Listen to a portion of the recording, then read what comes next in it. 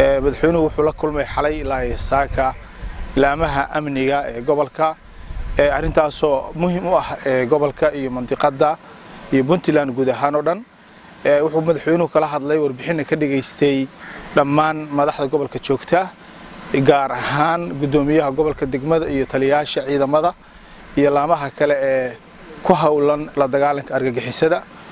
wuxuu madaxweynuhu bogaadiyay isla markaana amray in la laabo shaqadii amni ee socotay wuxuu kula madaxweynuhu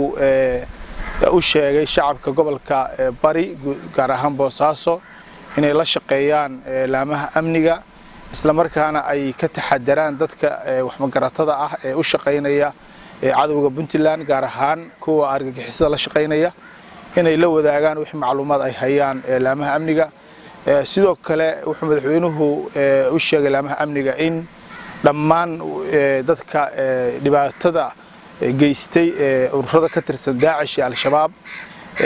xukuuman dawladda Puntland ay horgeyn doonto cadaaladda wuxuu kale oo insha Allah hadii rab idmo laamaha amniga iyo madaxweynaha iyo golayaasha wasiiradu isla garteen in si ballaaran looga howlgalo meelaha ay ka joogaan buuraha iyo meelahaas ay ku dhuntaan oo qararka hoostooda ah hadeertaan ciidamada Puntland ay ku jiraan shaqooyinkaas arrimahaas waxay ahayd muhiimadda koowaad sidii amniga loo saari lahaa guud ahaan Puntland gaar ahaan gobolka Bari iyo Boosaaso waxa kale oo awoodda la saaray xoojinta maaragtay muxuu wada shaqeynta shacabka ganacsatada culimada booliiska iyo laamaha hay'adaha sirdoonka